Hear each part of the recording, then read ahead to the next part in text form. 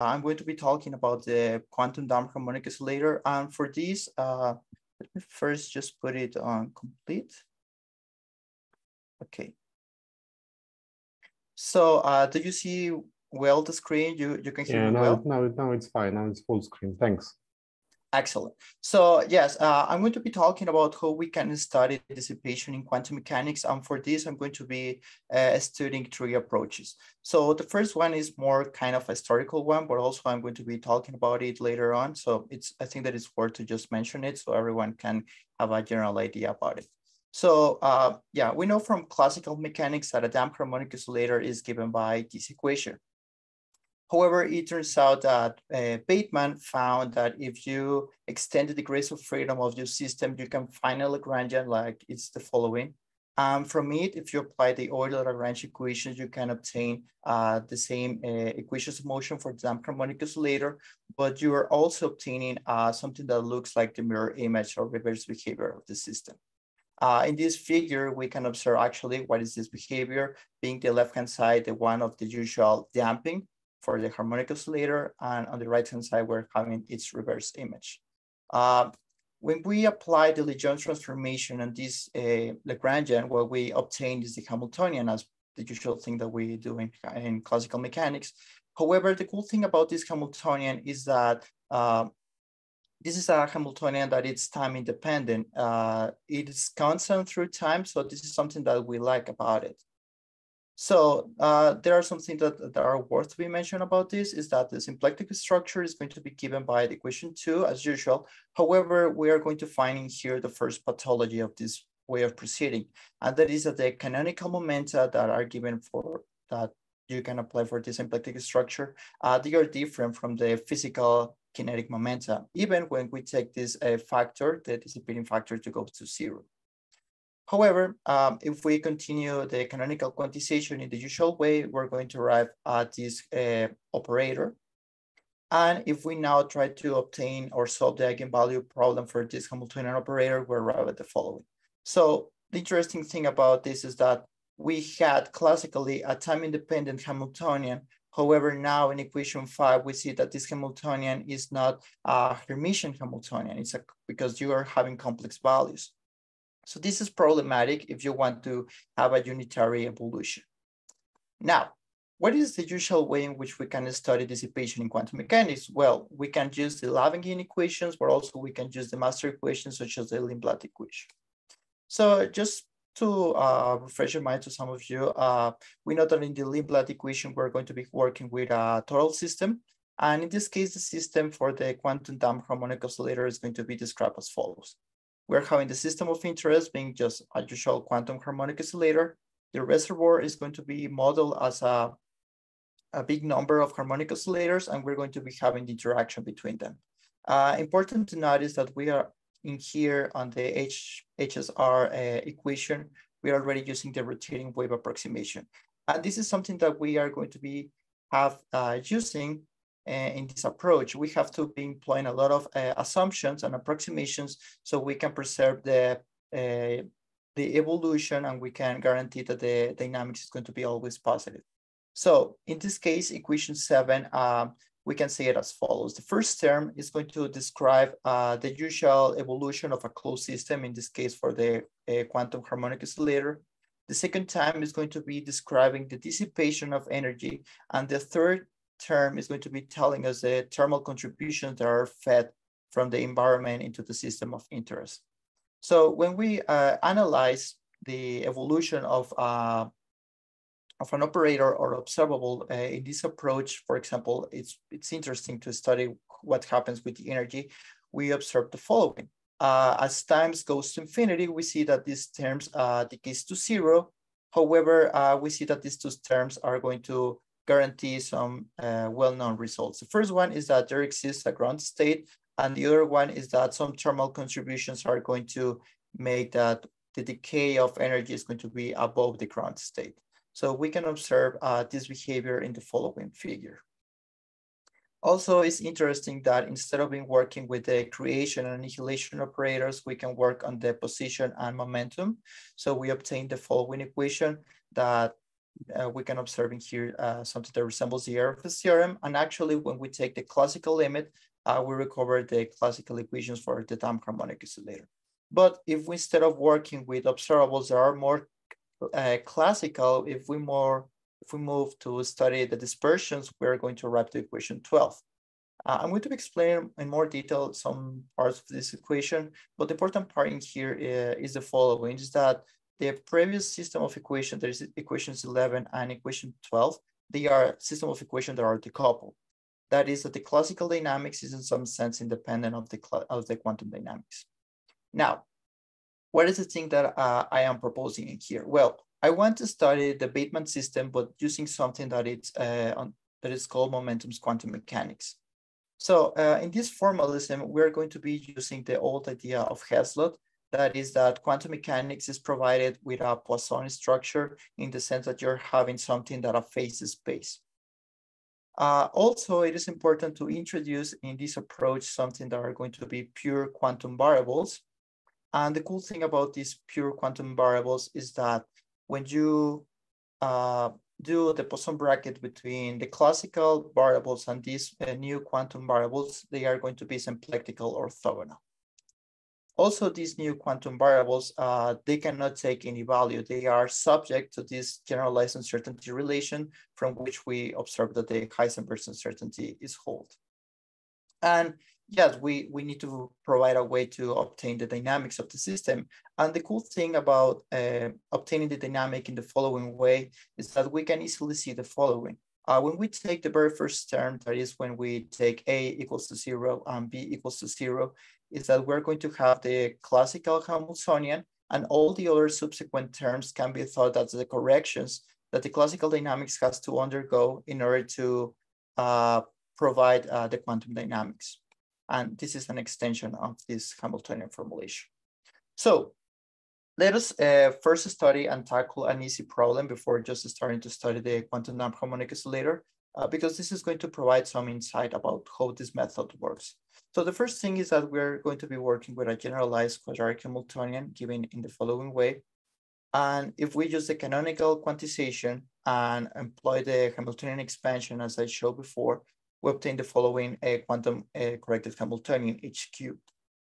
And the cool thing now is that we can think of this Hamiltonian to be split into parts, something that is going to be or resembles the classical Hamiltonian and something that is going to be pure quantum. Also, remembering that these variables are symplectically orthogonal, when we use the Hamiltonian formulation, we can obtain, again, two systems of differential equations that are going to be decoupled. Now, one of the things that happens, as I mentioned before in the Bateman model, is that we already have that pathology that the physical momenta is different from the canonical momenta. So in this sense, I just want to provide a way to just try to study that kind of system. So let us think that this method allows us to extract the mean features of a Hamiltonian. And now let us also suppose that there is a way in which we can store only the superficial features of that Hamiltonian into a new one, right? So now I'm just defining new variables that are going to be S, something that resembles position, and PS, the canonical variable for that position, and the quantum variables GS. Now, what do I mean by superficial? Well, at least I want to guarantee that the condition of these two variables to be symplectically orthogonal is guaranteed. But now what I'm going to put in here is that these quantum variables are described by other variables, right? So we can observe that we retrieve the same dynamics when we take the Poisson bracket of S and PS equals to 1 and R and T also the commutator relations equals to H bar. So why this is important? Well, because now by having this, we can create an independence of the algebras of these two parts, right? There's an independence of the classical algebra and there is an independence of the quantum algebra. So this is useful because we can see that we can maintain or keep the classical algebra, so we can recover the classical dynamics in the following way. But now we can explore different algebraic structure for the quantum variables, right? And here we can see if we take the reverse order in here, we do not recover the same equations, but taking the usual one we do. It seems like a lot of extra steps, but now you're going to see why this is important. So if we now go back and study the Bateman-Tikochinsky Hamiltonian, that is just a transformation of the Bateman Hamiltonian that I showed before. Right, these are the transformations. We obtain the following Hamiltonian. And I like this way of working because we can see a direct comparison between this Hamiltonian and the total Hamiltonian using the Lindblad approach, right? The system of interest are both a Hamiltonian Hamiltonian for the harmonic oscillator.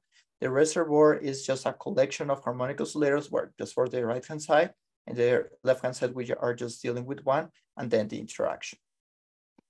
So this is what I want to test because I feel really uncomfortable of using the canonical quantization because this canonical momenta depends on the opposite variables. I want to see what happens when I promote the physical momenta instead of promoting the canonical momenta. Now, because the thing that I shown before, I can do it, right? So I'm just renaming them in the usual fashion, right? Making them to satisfy the commutation relations. But now when we do the inverse transformations, we can see that there's now a changing here. Why also I want to test this? Well, it turns out that in another phenomenological model to study dissipation, the research found out that the problems or the pathologies that exist in these quantizations are given because we are promoting to operators the canonical momentum that differs from the physical kinetic momentum. So he's studying the Calderola canonic Hamiltonian, and I'm studying the Bateman's one. So when we do that and apply the effective formalism that I shown before, this is the quantum corrected Hamiltonian that we are having. And now this is the system of equations that we arrive at. And we can observe here that these are the conditions that we're having. So just as I mentioned before, I'm keeping the classical ones because I want to satisfy the correspondence principle. And I'm just taking or testing the other commutations relations as I showed before. So because working in the Bateman-Tikochinsky transformation is good, but it's not, I mean, when you're trying to provide a physical meaning to it, it's not that straight. So we can, again, use these transformations, but now at the quantum level, so we can study these dispersions. And the cool thing is that if we use these transformations on the system of equations that I shown before, we can obtain the following. And this is where it starts to become very, very interesting because the classical part resembles the one that we already obtained in the Lindblad. So we compare them and we can arrive at some conditions that if they are fulfilled, we can obtain the same dynamics for the classical part. So these motivate us to study what happens when the quantum part. So we can rewrite the Lindblad dispersions equations in such a way that they looks a little bit more like the quantum variables that we're using, the moments.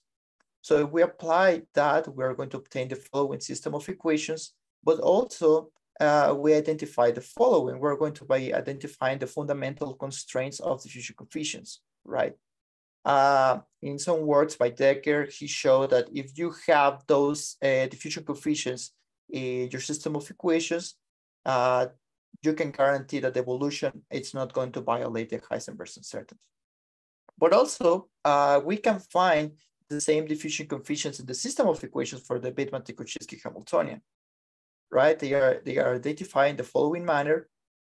And again, because the quantum variables are constrained by the generalized uncertainty, we can also arrive that they are obeying the same constraint for the diffusion coefficients. So by making this identification, we can show that the evolution that we're going to have now, it's not going to violate the Heisenberg's uncertainty.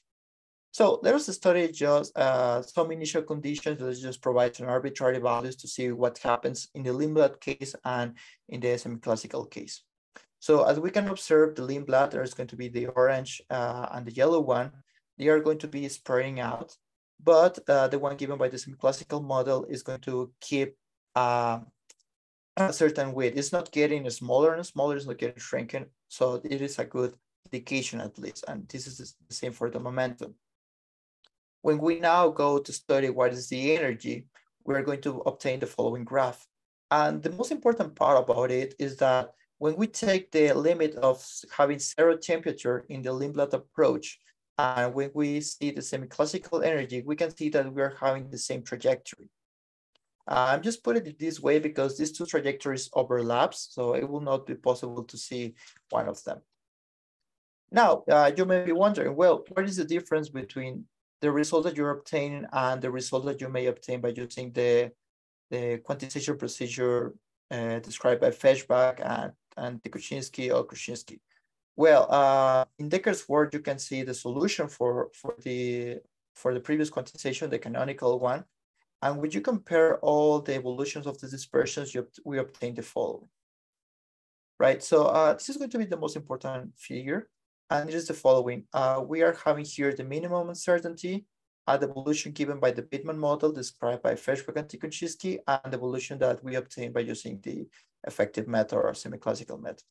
So we observe that semi-classical method keeps the minimum uncertainty saturated at all times. The Lindblad are having this contribution from these thermal contributions. This is expected. It's going to increase, right? It's going to spread out. But the Bateman one is just getting smaller and smaller than the minimum uncertainty from time bigger than 0. So we can observe here a very clear indication about the right dynamics our model is having. Even more, there are some works, for example, the one given by Da Costa, where they say that if you're working with the dissipative system where they use the rotating wave approximation and weak coupling and 0 temperature, also if you have an initial coherent state, your system is going to preserve this coherence. So this is another indication of this preservedness of the coherence. Now, just to end up this, it turns out that some of these variables remain constants throughout their evolution. So if we now replace them in the system of equations that I showed before, this is what we obtain for the semi-classical Bateman-Tikochinsky. And now if we compare it with the solution given by the Lindblad approach, it is evident that we are having the same dynamics. Again, just taking the conditions for having the same classical dynamics, that is at omega 0 and just omega is equals to 1. So just to end up this presentation, it turns out that in order to solve or provide a right dynamics for the Bateman Hamiltonian, right, its quantum version, you have to fulfill the following, right? The classical structure has to remain the same. Otherwise, you're going to be system with another system. You're going to be dealing with another system. But the quantum one has to be making with the variables that depends on the correct variables. So in this case, X, the momentum on Y, remember that depends on the X variables, and the momentum on X depends on the X variables. So why this is important? Because the Bateman system, if you go to the works of Decker, you can see a historical review, and lots of other phenomenological models are derived from the Bateman's idea. So in some sense, all these models are going to be having these pathologies in some way or in another.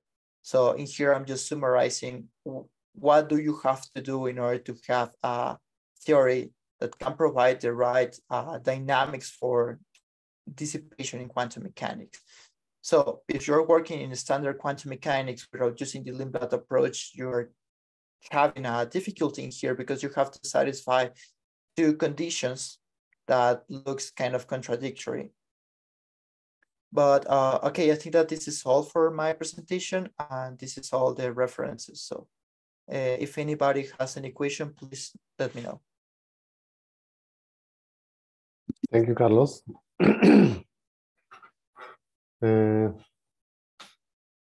So again, I invite you to use chat for posting your questions. Okay. I think everybody's already tired after 2 hours. So you're unlucky because you're the last one in this session.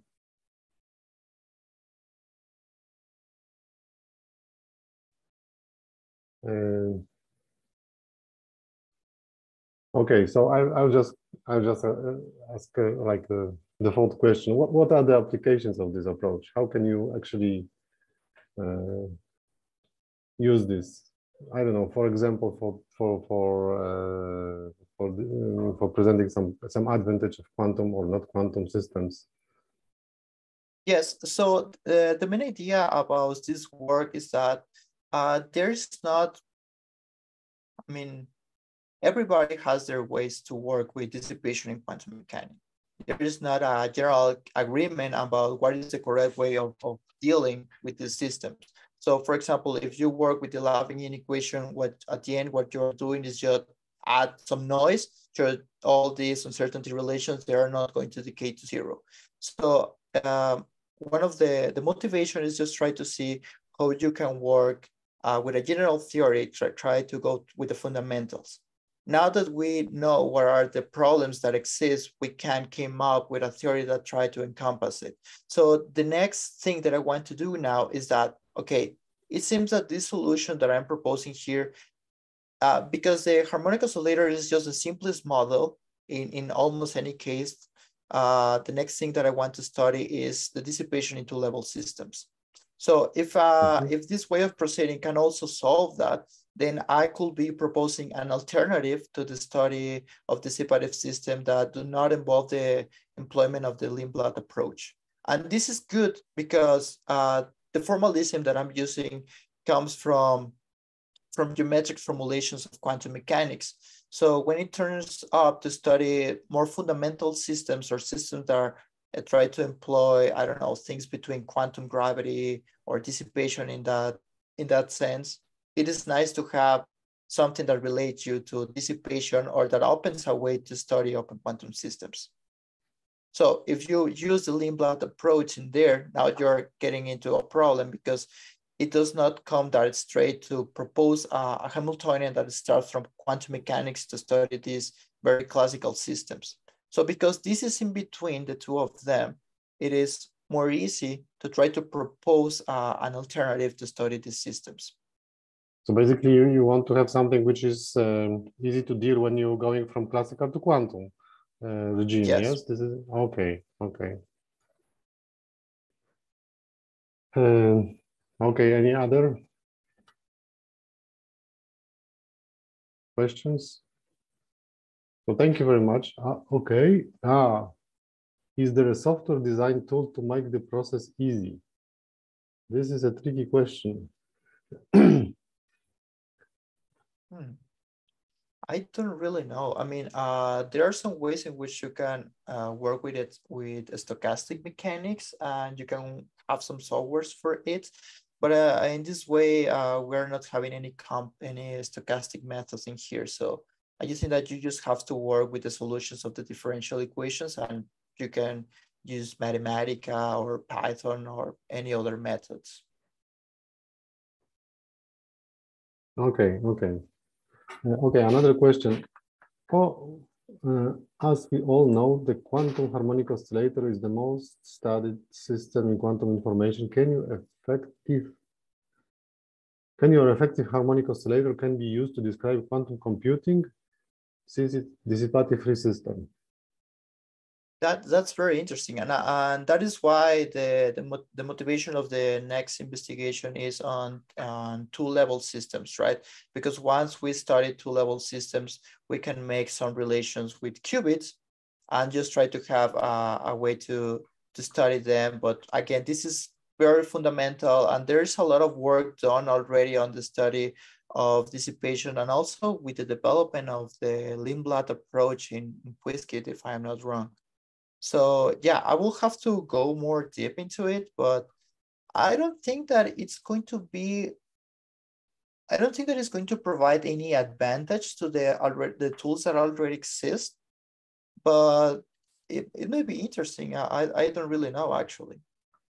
Okay, we have some more questions. So Lindblad is the most general way to study open quantum system. Have you seen something about quantum channels or cross operators? I don't understand.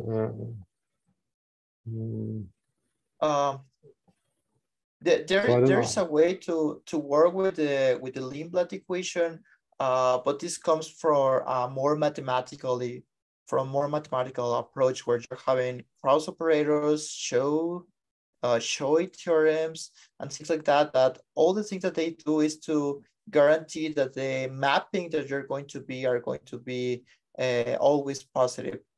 But in this case, I am not working in that way, and I'm just using the Lindblad approach as a way to compare my results, right? That's the only thing that I'm doing with the Lindblad approach for now. Okay, so for you, the Lindblad is like the baseline which you want to compare yourself with, yes? Correct. Okay. Correct, especially Okay. because when you look in the literature for all these phenomenological models like the Bateman, the Calderola-Canai, and so on and so on, none of them, even if they are new papers, none of them make a straight comparison between the Lindblad approach. So it's kind of very, at least for me, it's something natural to do, right? That we have this very successful theory and you're proposing a way to quantizing the system. You want to do some kind of benchmark, right? You want to show that you are at least are in agreement in some parts, but also maybe your system has some advantage that the other doesn't. Okay, last question. For dissipation that scales non-linearly with velocity, can we construct Hamiltonians similar to Caldera-Canai? I'm not sure if I'm misinterpreting this.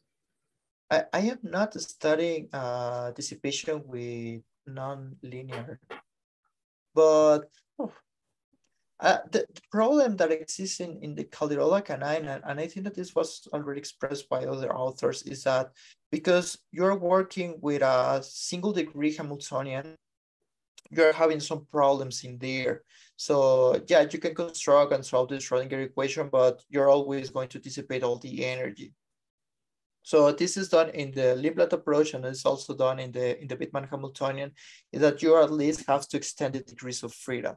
So I think that something similar is going to happen with the nonlinear velocity, but obviously having that term is going to make things more complicated. So I don't know. I don't know if it is just worth to study in that way. If you have some work, you can say. Thank you very much.